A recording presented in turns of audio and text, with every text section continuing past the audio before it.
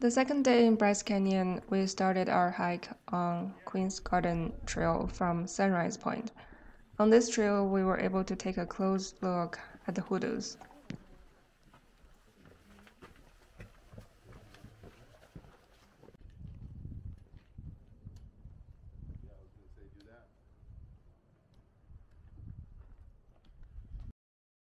Here's a map of our hiking for the day. We started from Queen's Garden Trail at Sunrise Point, then going down to Peekaboo Loop Trail, and then completed the loop and returned the same way because Navajo Loop Trail was closed.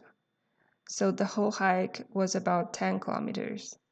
The elevation in this area is about 8,000 feet.